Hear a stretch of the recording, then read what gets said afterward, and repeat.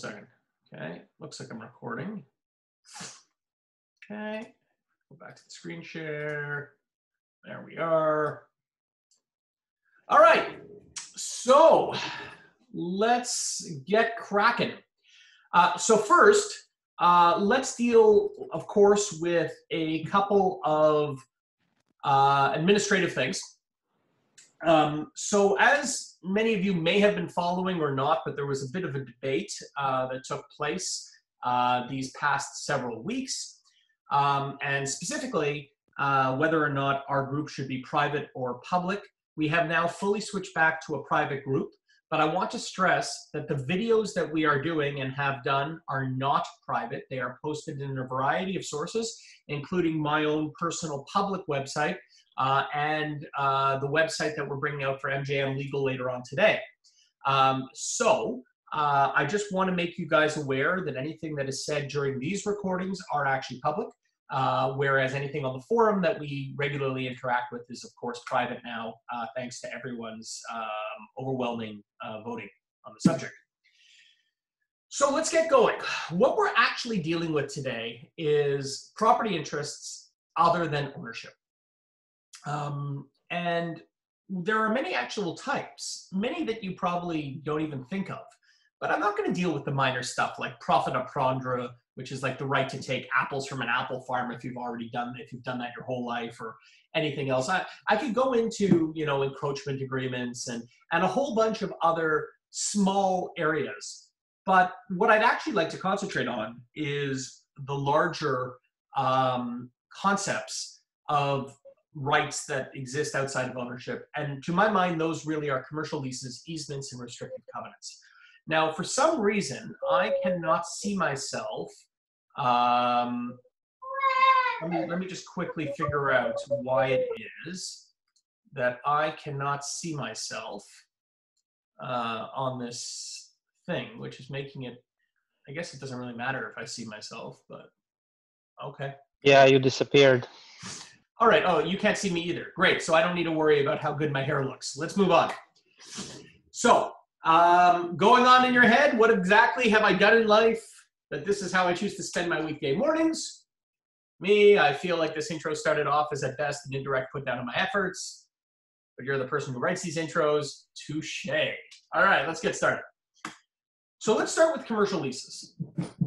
And it pays to ask, and I'm going to start conceptually, and then I'm going to kind of get into the weeds and start talking about the stuff that you encounter in real life out there. So what's a lease? Well, a lease is a grant in an interest in land by way of a contract, wherein the landlord agrees to allow the tenant to partake in quiet enjoyment of the space and promises not to become involved in derogation from the grant. Now, the astute amongst you will note that I have made four things, or I have put four things in red in that statement. And as you can guess, those are the four things I am next going to discuss as we kind of conceptually understand what a lease is. Again, bear with me. In about 10 minutes, I'm going to get very detailed into like the terms of the lease, commercial leases that you see out there and everything else. But I really want to start just high-level legal before I go into it. So what is a lease? So a lease is a grant in an interest of land. And what that means, and it really, I mean, like I could go through the bullet points and you can see that, you know, it transfers use for a period of time for giving consideration, you know, all that. What you critically need to understand conceptually from a legal perspective is that a lease is not just a contract that exists between party A and party B. It's party A and party B that currently own, or party A currently owns a plot of land. And what party A is doing is they're saying, I'm going to take my land and I'm going to carve out of my fee simple, which is my ownership, a leasehold interest. Why does it matter to explain it like that?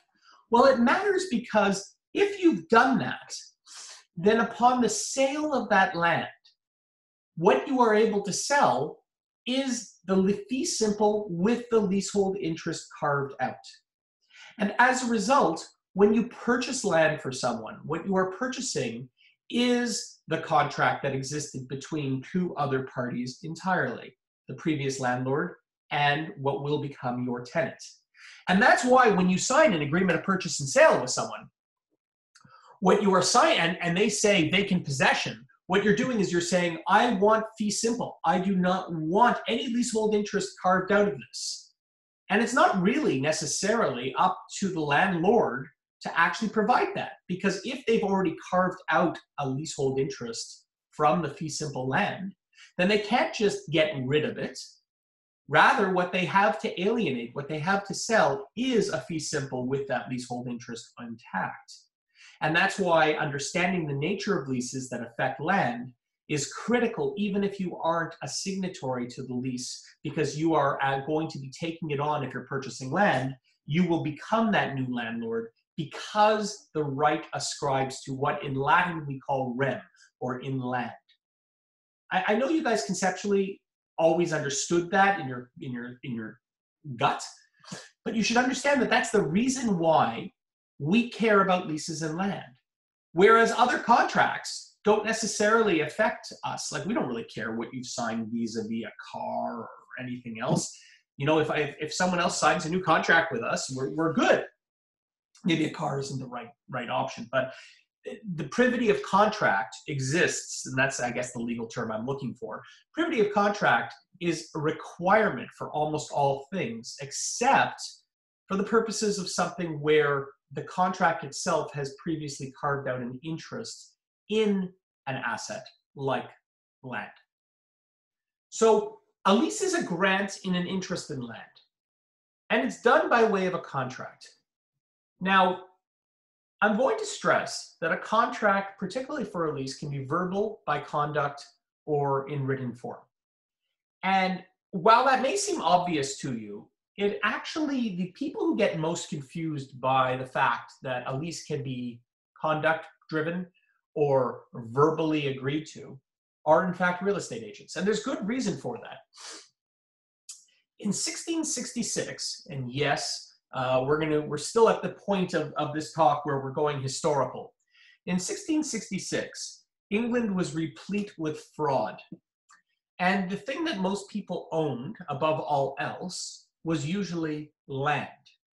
And prior to 1666, there were a whole bunch of scam artists that would get people very drunk and then get them to commit to selling their land over a beer for nominal consideration. And suddenly peasants found themselves without land.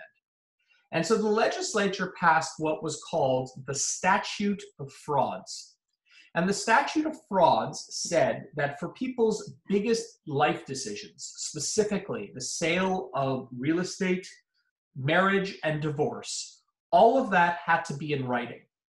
Why did that matter? Well, it mattered because in 1666, most people were unable to read and write. And putting things in writing, even if you were drunk, meant that you would stop and say, let's bring this to someone who is learned. Let's bring this to someone who actually understands how to read. Those were usually priests or esquires, although esquires weren't necessarily around, but the educated class who could then read a contract and say, hold up, you are giving away the farm here. And in that way, it significantly cut down on fraud. And in fact, that remains with us today. For the purposes of marriage, divorce, or the sale of land, contracts remain. It still has to be in writing. In fact, contracts are not valid unless in writing for the purposes of sale of land. But that is not true of leases, which is not the sale of land. It is not ownership. Remember, we're discussing property rights outside of ownership. And thus, like every other contract in the world, it can be conducted via verbal or through conduct. What do I mean by conduct? Well, I had a brother-in-law who spent many months in my basement. My brother-in-law agreed to buy groceries once a month. It could be argued that he had a lease. Hey, how are you? Sorry, 1 second, please. We have a little bit of background noise. Sorry about that. They've changed. There we go. They've actually changed the zoom around a bit, so I'm learning the new controls. If my brother had continued to agree to buy me my groceries, then we could have had a lease by conduct. He was living in my basement, and he was going ahead and purchasing groceries once a month for us. And that's valid consideration, absolutely. There are, however, permutations to the contract that absolutely need to be discussed. First of all, let's say that it was not my brother-in-law. There's actually a famous case. Sorry, sharing is paused. Oh, I'm sorry. I was looking. Sorry, 1 second, guys. I apologize. Let me just shrink this because I was pulling up something else. So there's actually a famous case of someone in BC who claimed that they were engaged in a lease. And the court explored what that lease was. And they said, well, every month, at the first of the month, I have sex with my landlord. And as a result, that is my payment. And the court said, thank you very much. This was a time when prostitution was illegal in BC. And the court said, thank you very much, but that's not legal consideration. So the contract itself is invalid. In fact, there were a whole range of times when the courts had to decide whether or not money for a lease, so valid consideration, was in effect when the purpose of the lease itself was illegal. And in fact, the courts have said we will not uphold those either. So if you are, say, paying rent every month for an illegal gambling house, or if you're growing cocaine or something else, well, a court won't enforce that lease either because it's not for valid legal purpose. And of course, a contract has to have some very clearly defined terms. You can't just have a lease that says, I'm going on, if it's in writing, you can't say, you know, it starts in June as opposed to a specific day in June. And you can't say, I'll pay you thousands of dollars as opposed to $2,000. It needs to be very clear for the court to give it valid force and effect. And I could go into more detail with regards to a contract. The only other major detail that I'm going to go into for the purposes of contract formation, and we really did touch on a lot of this when I dealt with contracts and contract law, for those of you who are part of it, is simply that the person who is contracting needs to have proper legal capacity. And I know what you guys are thinking when I say that.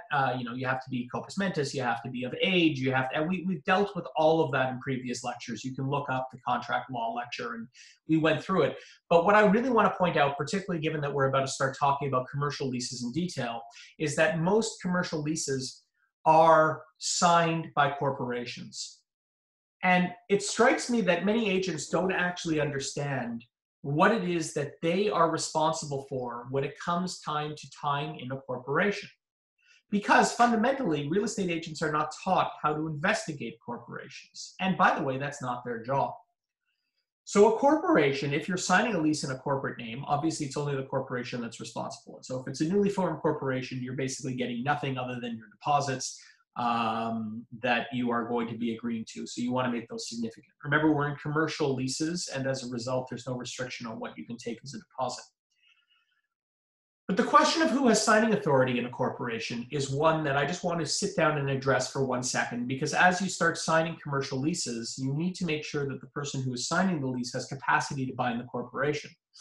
From your perspective, most commercial leases are entered into between lawyers. That is to say, most real estate agents actually bind what are called agreements to lease, where they set out the fundamentals of what the lease contract will eventually contain and say, and within 30 days of acceptance of this agreement, the parties acting reasonably will draft up one of those 60-page lease agreements that you always see.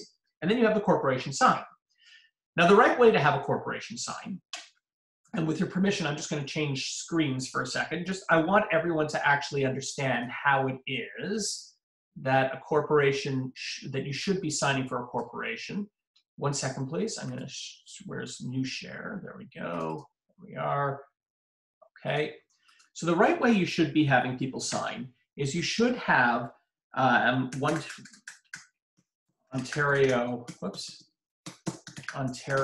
Inc. Everyone can see my word screen, right? What I'm typing here. Can someone just confirm that? Yeah. Okay, so you're going to have that, and then you're going to have the signing line, and then you're going to write, oops, and then you're going to have per Mark Morris, ASO, I have authority to bind the corporation. Now, why do we do it like this? We do it because as a real estate agent, you do not have the ability to verify the corporation, to do a corporate check, to check through the minute books or anything else. And so you are going, a corporation is going to sign the document, a person is going to sign the document. So the best you can do beyond your deposits is actually bind and make the person who is signing liable for their signature. So when I sign a document like this saying per Mark Morris ASO, the first thing that you'll note is ASO. And ASO stands for Authorized Signing Officer. In other words, I am stating that I am authorized to sign. And then for further measure, I'm writing beneath my line, I have authority to bind the corporation, meaning that I am authorized to engage in this agreement. Now, let's say a lawyer takes over the books. Let's say that instead of this, it's Microsoft Canada, Inc. Now, Mark Morris has never worked for Microsoft Canada, Inc. And you're a real estate agent and you're like, oh, good, I've just bound Microsoft Canada, Inc. Well, let's say that you go to Microsoft and sue them. They'll say, well, we don't know who this Mark is. He just signed a random document. You will then be able to sue Mark Morris personally because I claim to be an authorized signing officer of Microsoft Canada, and I stated that I was able to bind the corporation. And that's all you need to do. At that point, when it goes to a lawyer's office, it will, in fact, revert to the lawyers to check on the corporation and verify that, in fact, the signatories are appropriate and that, in fact, they can bind the corporation. Okay? So that's all I'm going to say about capacity. Let's talk a bit more specifically about what a commercial lease is, the obligations, and then we're going to get to the clauses, which are the things you encounter on a daily basis. So I'm going to kind of move away from high level, and I'm now going to talk about, I'm still going to talk mid-level before I get to nutty details. And I'm going to simply say that in a normal commercial lease, by law, a landlord has obligations and the tenant has obligations. The landlord has the obligation to provide quiet enjoyment of the space. Quiet enjoyment does not mean that there's no noise. Quiet enjoyment means that there is what is expected for the area, what is normal. So you are not allowed to continually do construction in front of a store if you own a strip mall, such that people cannot get in there. That would be interfering with quiet enjoyment. Of course, they have to comply with the lease terms. And then they can't derogate from the grant. What does that mean? Well, there's a famous case where a farmer in Kentucky decided on a good business. So it turns out that Kentucky is really into horse racing. Well, probably should be obvious, Kentucky Derby and all that jazz. And a farmer owned a lot of land, and he divided his lot of land into two parcels. And parcel B, he went ahead and started marketing to all the Kentucky Derby winners that these horses who have won their owners a great deal of money, once they finish siring, because after they win, they sire, and then once they finish siring, what are you going to do with them except for the glue factory? Well, this guy realized, hey, a lot of people have affinity for these horses. Let's let them live out their life, and we'll give them a good life on this giant piece of land that we own, parcel B. Go ahead. And he got a whole bunch of horses that lived out their life on this piece of land. Of course, he still had parcel A, and he decided that he would rent out parcel A to the US military to conduct bombing exercises, which, as you can imagine, is an incredibly noisy and incredibly destructive activity. Sorry, I should mention that parcel B was leased to someone who did that horse sanctuary. And the tenant that took possession of parcel B sued the landlord for derogation from the grant. Their activities, the landlord's activities in leasing to the US Bombing Reserve, or whatever they were called in parcel A, substantially meant that they were unable to in any way partake in the lease grant, which was trying to provide for a restful, quiet retirement for horses. And as a result, we're able to get out of the lease. So the landlord has the obligation not to derogate from the lease. And the tenant has mutual obligations: pay rent, maintain the property, they can't commit waste, use the property legally, and comply with the terms of the lease. All right, so that's very high level. I've spent 20 minutes doing that. Let's now delve into details, because that's ultimately why you're here. So far, it's really just kind of been the OREA course. Let's talk about the commercial and the residential lease. Let's talk about the clauses that you experience, and let's get to some nitty-gritty. So, first thing to note is that the difference between commercial and residential leases, in my mind, are that residential leases, it doesn't really matter what you sign. The province has stepped in and dictated what the terms of your lease actually will be. There's very little outside of determining what the initial amounts are and what the initial spaces are that's going to be leased that you can control. You could say whatever you want in a residential lease. You could say you owe me 4 months worth of security deposits. You could say you owe me, post-dated checks. You could say there are no pets. You could say whatever you want. We are all aware that there are massive restrictions through the Residential Tenancies Act that override those contracts, and that is not the subject of today's discussion. Subject to today's discussion is commercial tenancies, where these rules don't apply. And as a result, really what you're governed by is the limits of your lawyer's competence or your real estate agent's competence. You are in the Wild West in commercial tenancies. There is very little that the province of Ontario will correct through the Commercial Tenancies Act. It does not work like the Residential Tenancies Act. And both parties are treated as sophisticated, and whatever they agree to will largely override the CTA, and their contract will prevail, largely. And because of this, understanding the terms of commercial leases that are put in front of your clients are essential. And so let's talk about what those terms are and what the law that you need to understand vis-a-vis the Commercial Tenancy Act is generally.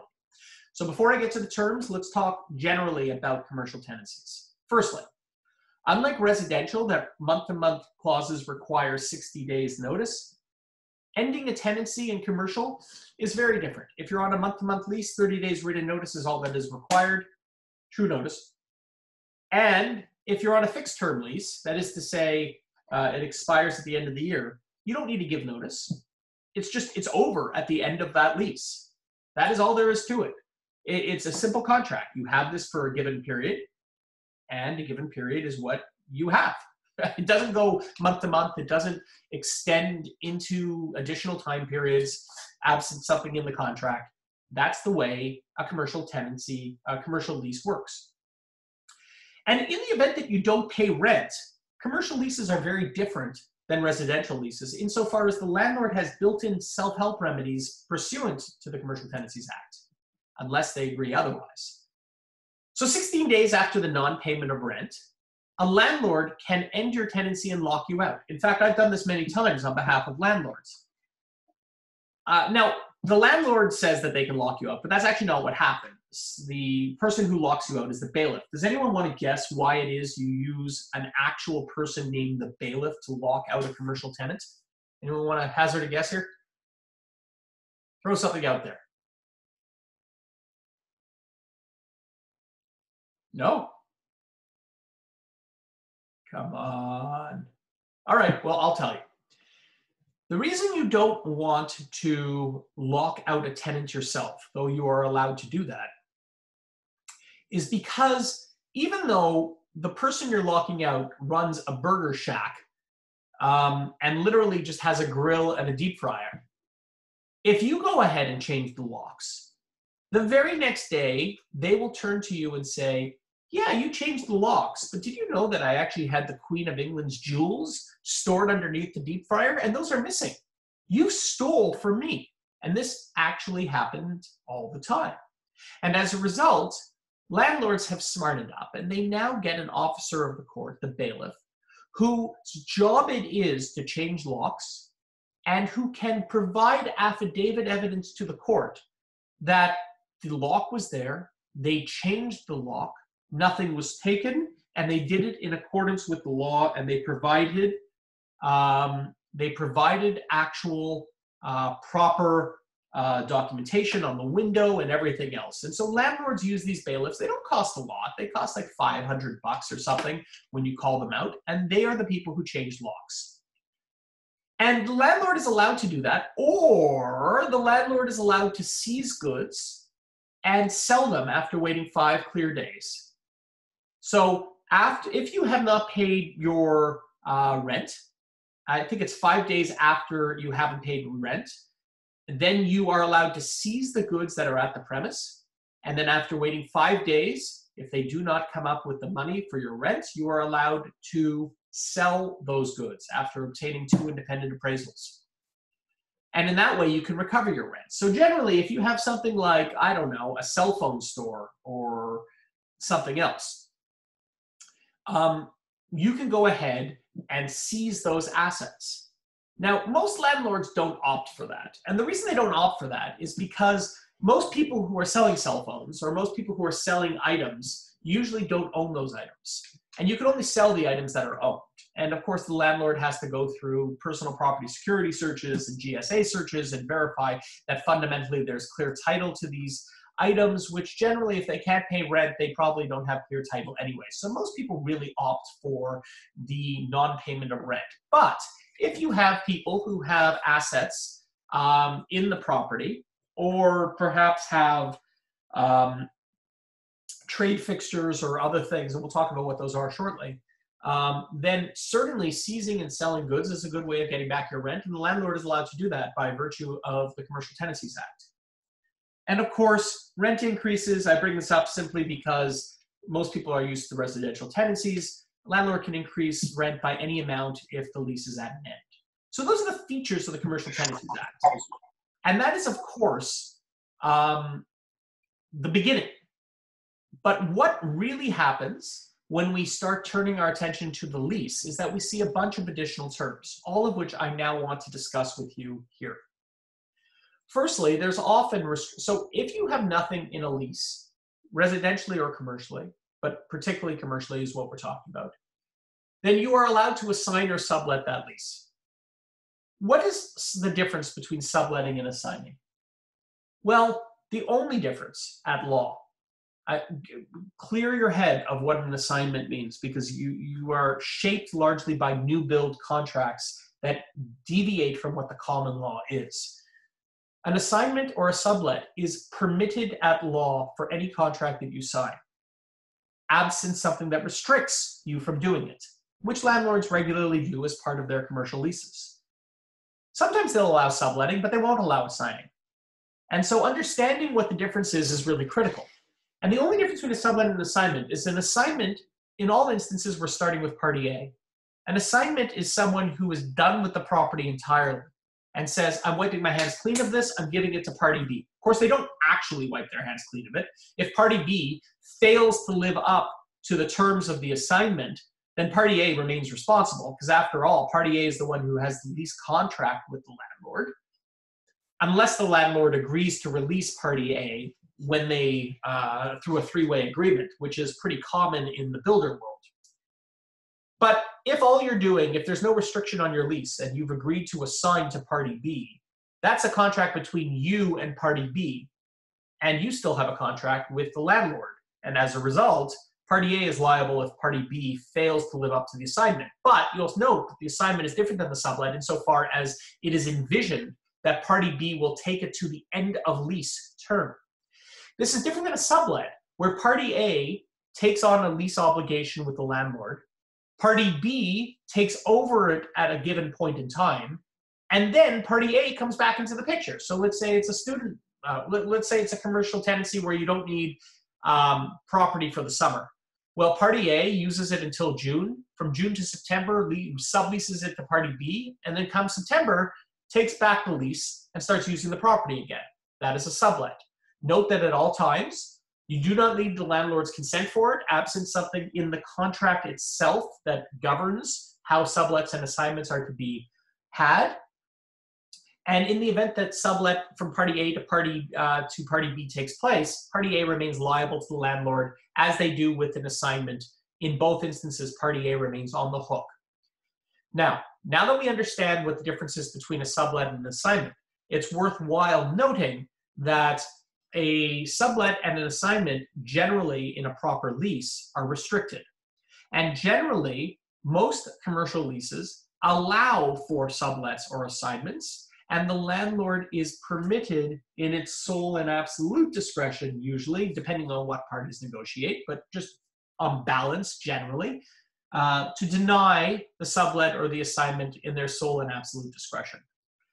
Practically, sublets and assignments are almost never denied if you can bring someone of quality to the landlord.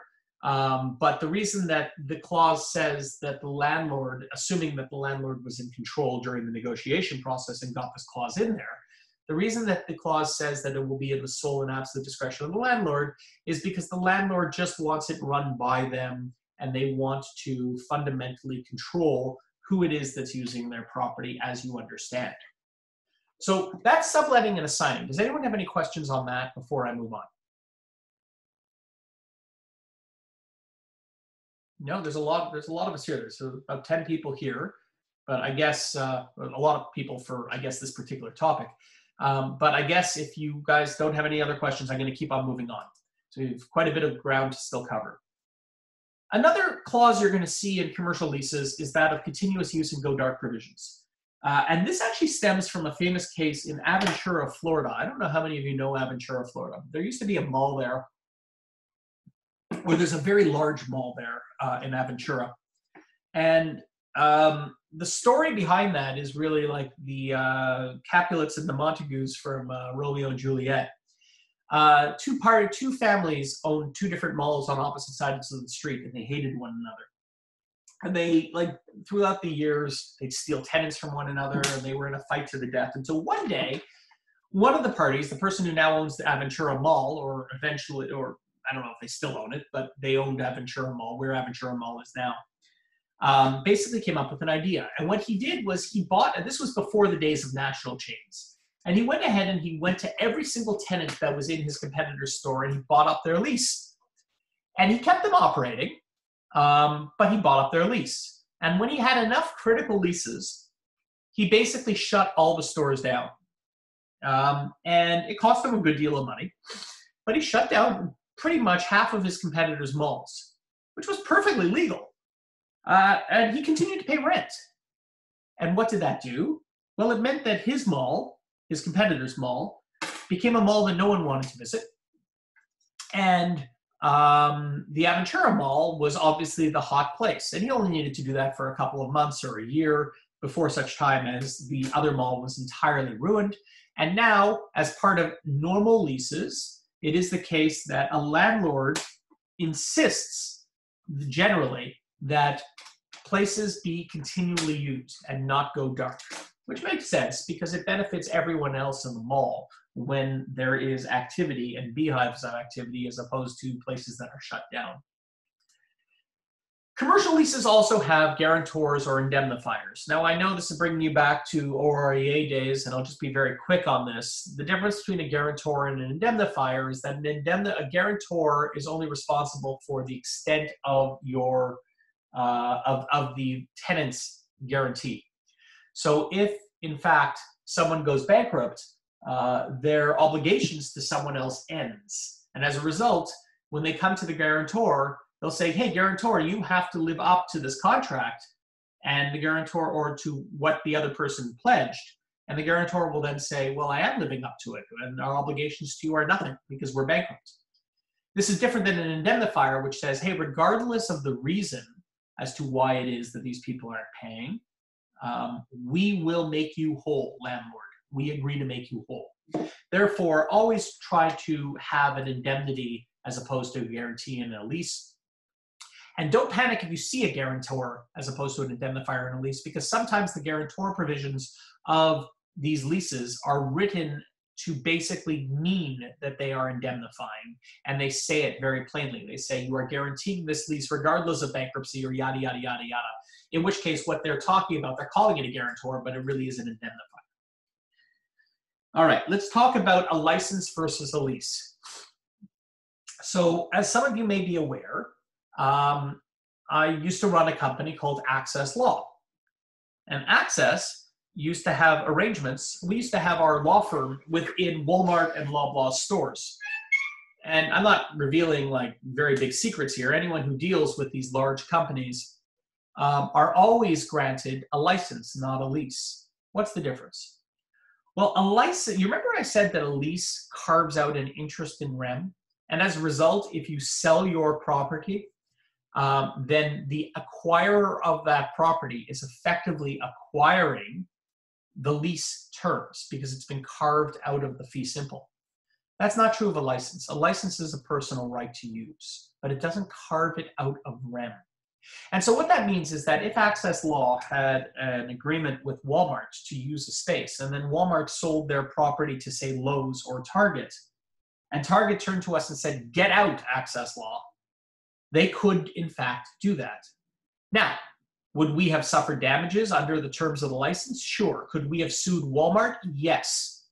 But it wouldn't have kept our space. And as a result, by having it as a license, Target, when they are making an acquisition, doesn't need to do any of the due diligence necessary to explore the leases on the premise because they're licenses and they have no obligation whatsoever to the licensees in any event. I hope that makes sense. Any of you have any questions as I go, please ask or type and I'll ask. Mark, can you repeat that whole thing again, if you don't mind? Sure. So you'll recall that what I was talking about here in a lease is I said that a lease grants and carves a leasehold right out of a fee simple, right? And so what that means is that when you sell your fee simple, when you sell your land, the lease goes along with it. But a license doesn't, a license is just a contractual right as against another party to use a space. It doesn't carve it out of the land. So if I have a license to use and I sign that with party A, and then party A sells their land to party B. Party B can turn to me and say, get off the land, please. And then I would say, but wait, I have a lease on the land. It has been carved out of the fee simple. And a court would say, no, you do not. You have a license, not a lease. You have a right to use the land that has no basis in the land itself. And thus, you are allowed to sue party A because party A has sold land to party B, and party B is now canceling. So it's a foreseeable damage. They have acted in a way that is violating the contract, but you cannot sue party B and claim a right in the land. And as a result, your damages at court are all you're going to get. You're going to have to get off the land once party B demands it. Does that make sense?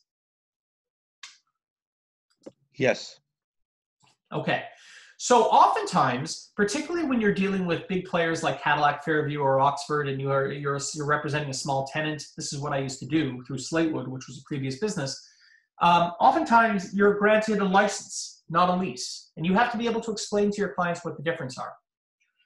Of course, with small players, landlords and tenants both like to have restrictive use clauses. Sometimes the tenants like to say, hey, I'm going to be the only shoe store in your strip mall, and you agree that you will not take on another shoe store. Sometimes landlords like to control what it is that someone's doing and saying, yeah, you could serve milkshakes, but under no circumstances are you to serve alcohol. And restrictive use clauses are part of leases that are very heavily negotiated and which forms the substance of what it is you're getting by virtue of the lease, and thus needs to be analyzed by both you and your lawyers very, very carefully. When you're dealing with large landlords, the restrictive use clauses are incredibly restrictive. I have seen things along the lines of, you cannot sell soda pop, but you can sell bouillon soda, right? Like you can't sell Coke, but you can sell bouillon Coca-Cola. I forget what it's called, that high-end cola. That's how particular these things get.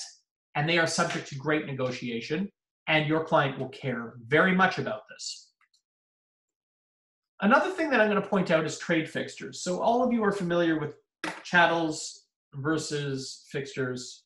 Fixtures go with a premise, chattels do not when you sell it. When you sell a property that contain trade fixtures, you are selling those trade fixtures as if they were, as if they are regular fixtures, meaning they go with the land. So what's a trade fixture? So if you have a barber shop and you have a sink, that's a trade fixture. Or, well, I mean, that's a pretty good example right there. And that goes with, sorry, it goes with the land. It does not go with the land. I apologize. I'm sorry, I didn't mean to confuse. The trade fixtures are treated like chattels. So if someone goes ahead and installs a sink for a barber shop, then it is treated like a chattel, even though it is affixed to the property and it belongs to the tenant. The other thing you're going to see is the overhold rate. That's a regular thing that you will see often in commercial leases.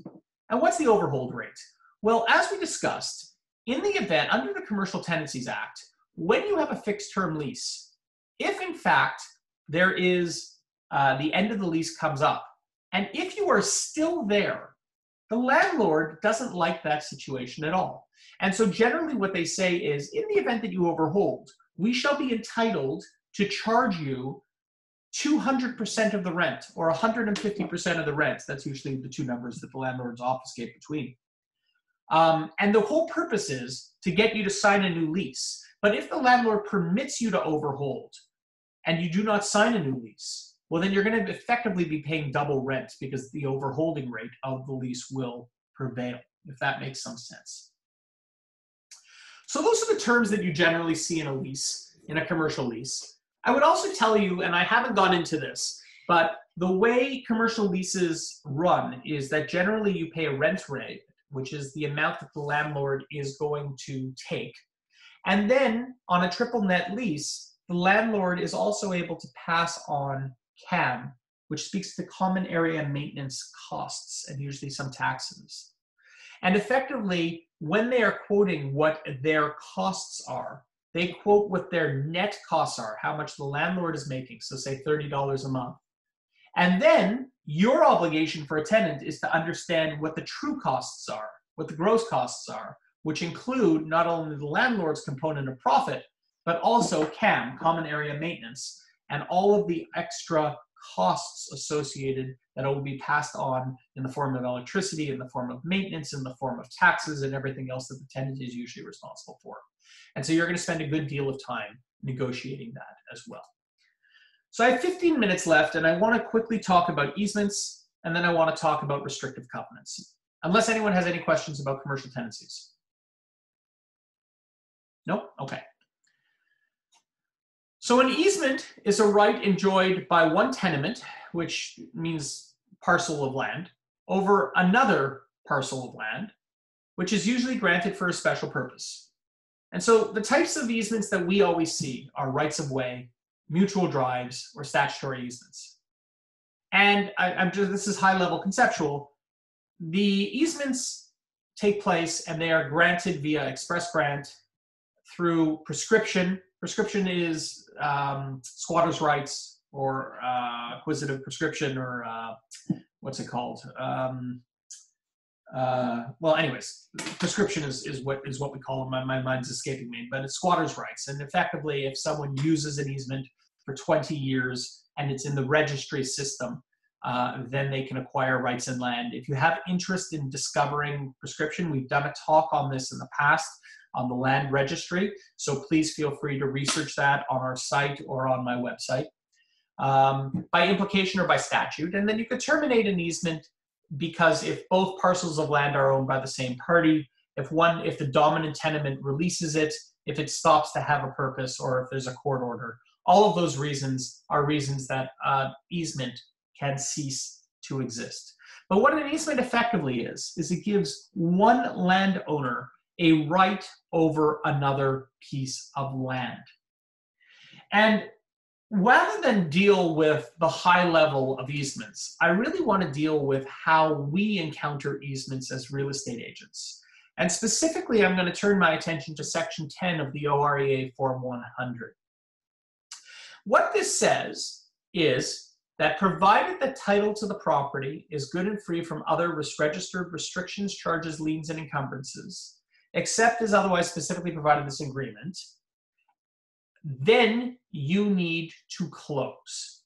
So in English, what it's saying is you have to close on this property unless there is A, B, C, or D that fundamentally has arisen at the property at the time of title search. So what are A, B, C, and D? A is any registered restriction or covenant that runs with the land provided such are being complied with. So what does that mean? So a restrictive covenant, which is something we're going to talk about very shortly, is something that negatively affects what you can do with land. So a subdivision agreement which says that all houses have to be of a certain height, or all garages need to be green, let's say. If in fact there's a restrictive covenant on land and your garage is green, you cannot object because it's being complied with. But if the restrictive covenant says that no garages are allowed to be pink, let's say, and someone has painted the garage pink, I'm using an exaggerated thing that never really happens, but then at that point you have a registered restriction on land. So your land is it's burdened because you're not allowed to just paint the garage whatever color you want. And what's more, you're not abiding by that agreement. And as a result, you can object to proceeding forward. So that's what A says. B says any registered municipal agreements and registered agreements with publicly regulated utilities, provided they've been complied with. So I'm going to leave that out. That seems pretty obvious. If you have an agreement with hydro, then no problem. It doesn't cloud title. Then it says any minor easements for the supply of domestic utility or telephone services to the property. So if you think about it, every single property that you purchase in Ontario really has some form of easement that goes to it if it has electricity, right? I mean, fundamentally, there's something that's crossing your line. There's something that is crossing your property in order to get to your house in the form of an electricity wire. And this is what we call a statute-based easement, where the Ontario Hydro Act, or whatever the act is called, I don't know exactly what it's called, basically says that despite the fact that everyone has individual property rights, any line that is run for hydro or anything else is in fact valid, and it shall create an easement on your land, a right to run in the land. And you can't object to the fact that that is there, despite the fact that clean title has been promised, because Section 10 of the OREA agreement says that these easements are fully protected and cannot be objected to. And then comes the critical one, D, any easements for drainage, storm, or sanitary sewers, public utility lines, telephone lines, cable television lines, or other services which do not materially affect the use of the property. I'm currently dealing with a case in my office where someone has a utility line that disrupts their ability to go ahead and build a property. And there's a seminal case on this where someone discovered after they took ownership of the land that in fact there was a giant sewage line in their backyard that precluded them from building a pool, which is what they wanted to do. Does that materially affect the use of the property? Sure as heck does. And so if you have a storm or sanitary sewer or anything else, no problem. You can't object just because that's on your land. But if you find out about that and it materially affects the use of the property, well, at that point, you sure as heck can object to those easements, even if they're registered on title, because they are materially affecting what it is you intend to do with the property going forward. And that's the way Section 10 of the Form 100 works. And that is how we deal with easements in its regular form. So if there is nothing mentioned in the title, that is to say, it doesn't say ST an easement, subject to an easement, then we do not regularly need to worry too much as real estate agents as to whether or not there are any easements or not, because a lawyer has been given Section 10 of the Form 100, which allows them to object should they discover that any particular easement is materially affecting the use of the property. Now, don't get me wrong. I'm not suggesting to you you don't do your research and figure it out. I'm suggesting to you that if, in fact, a problem is discovered, this is the way lawyers deal with easements in the real world. Does that make sense before I move on to restrictive covenants? I'm going to take it from your stunning silence that the answer to that is yes, and I'm going to move on to restrictive covenants. Restrictive covenants are very interesting. So the way that Ed Sunshine and the way that Mitch Goldhar and the way that all these other big landowners have made money is fascinating, and I'm going to share it with you. So they come across a piece of undeveloped land like this. and it's owned by a farmer. And what they say to the farmer is, hey, here's $250,000 in a refundable deposit. I just want 3 months to do due diligence on this land. And upon tying up the land, they then go to the city and they say, hey, city, will you agree to divide up the land into this parcel, the one owned by, to be owned by Lowe's, and the one to be owned by these other small stores? And the city says, yes, we will allow for that. So Mitch Goldhar, or whoever it is, then goes ahead and says, all right. And they go to Lowe's during this conditional period where they have money tied up, but it is completely refundable. And they go to Lowe's and they say, hey, Lowe's, will you agree to build out a giant 230,000 square foot monstrosity over here on this parcel of land if we commit to you that we will build out other stores surrounding you over here in the adjacent parcel? And Lowe's says, that sounds great. I really like having these small stores because it means that we're going to be a beehive of activity. But I don't want you to put Home Depot over here in these other stores.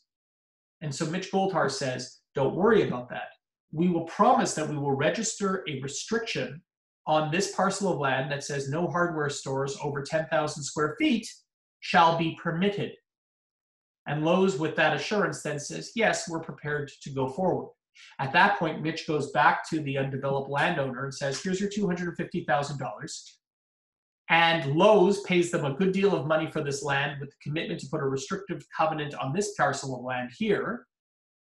And Mitch then uses the land from Lowe's to build out these stores and pay off the land developer, and then basically gets rent from these stores with no mortgage because Lowe's has paid for it and Lowe's has gotten what they want, which is a giant shopping center which attracts traffic. And Mitch has ended up with free rent from all of these stores forevermore, simply by taking someone else's land and subdividing for profit. Pretty good, but that's what restrictive covenants allow. So I think that that's just interesting because if you're in the development game, you should understand how it's played out and what actually is happening and how people are using law. So that's it, guys. I'm going to leave the last 5 minutes for questions, and I'm going to point out that this lovely website line will be active as of tonight. We are activating my website after 3 months. I'm finally entering into the 1990s. I'm very, very, very excited about that, so come and join me on my website by tonight. In the meantime, does anyone have any questions for me about anything I talked about? I know a lot of what we talked about today is a bit more technical, and in some degree a bit high level, but I can assure you if any of you deal with commercial tenancies, easements, or restrictive covenants, understanding these basics is really critical to making money and understanding how to address the problems that you will find actively in your field. So any questions for me?